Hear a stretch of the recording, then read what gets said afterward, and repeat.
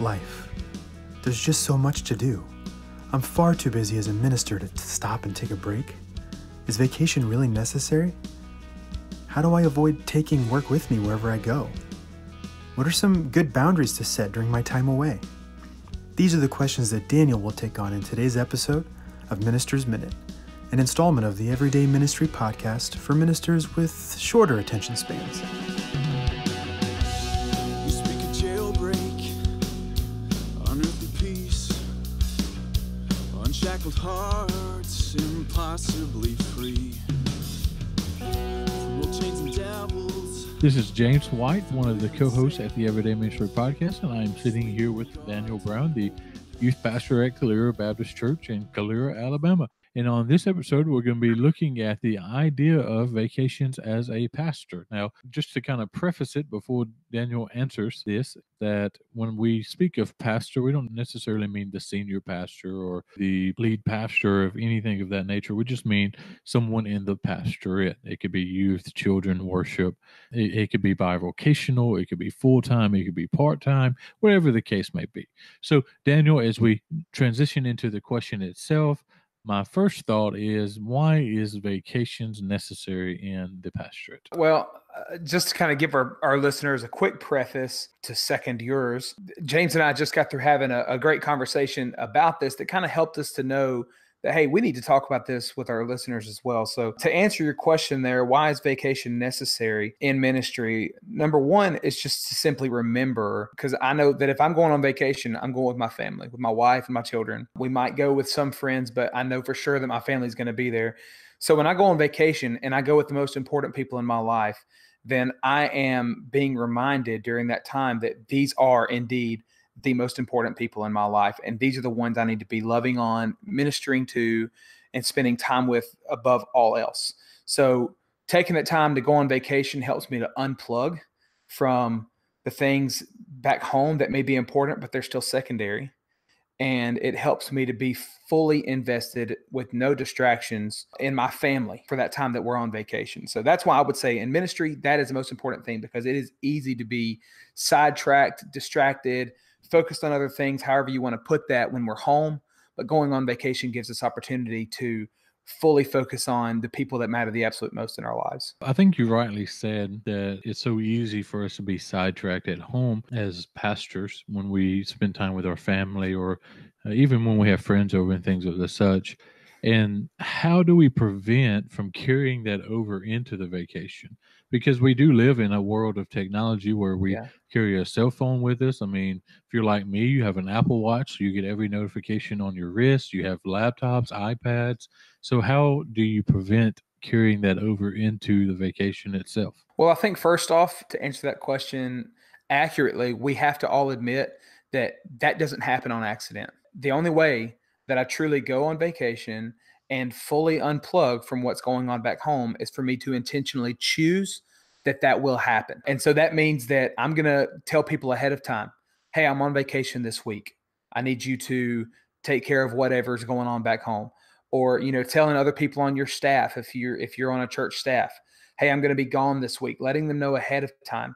Telling people on your leadership team, like as a youth leader, I have people on my leadership team who are, weekly communicating with students, letting them know up front, hey, unless there is an absolute emergency, I need you to just get it handled, do the best you can, figure out however you can make it work, and get things taken care of while I'm gone. But even if you try to reach out to me, unless it's an emergency, I'm not going to answer. So there's intentionality in preparing for the vacation to make sure that I don't take work with me. But then on top of that, maybe you're going on a longer vacation, 5-6 days. That's long to me. You decide up front, and you tell your spouse, hey, for the first 2, 3, 4 days, however long, I am intentionally committing to you that I am not going to do any work whatsoever while we're on vacation. Now, for me personally, James, while I'm on vacation, that's a great time for me to clear my head and to really think clearly about some things that are going on back home that I need to be prepared to jump on top of when I get back in the saddle. So I like to take the last couple of days of my vacations to really clear my head and think specifically about those things. It's a great time for me to strategize. So I am going to do some work while I'm there, but I'm going to be intentional to take the first 2 or 3 days while I'm on vacation to tell my wife, tell my kids, tell my boss, whoever, that I am fully focused on family for X amount of time while I'm on that vacation. Another thing that I would say, James, that doesn't necessarily answer your question, but I think is a great practice for us to do, is when you go on vacation, take a good book. Take a book that you're going to be able to dive into. Maybe it's a quick read. Maybe it's something you've had on your wish list for a long time. But take a book with you that's going to challenge you to think outside of the things that you're focusing on in the everyday life back home. So maybe back home, you're focusing all the time on discipleship.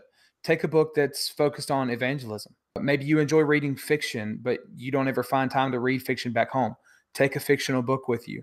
Maybe you like autobiographies or biographies. Take one of those with you and read something like that while you're gone. But getting yourself focused on and invested in something else outside of just what goes on back home with work is a great way to help you, for lack of a better term, be distracted from the things back home so that you're not so quick to jump back into that business or ministry mindset while you are home. You gave some parameters of, communicating with the staff back at the church or communicating with your spouse or your children to really designate the first portion of the vacation to just family time unless emergency arose. I would want to just ask you, is there any barriers that you put up regarding your cell phone or laptop or iPad or even like you were just mentioning, maybe even books or anything like that you put into place on those first 4 days or 3 days, however long the vacation length is?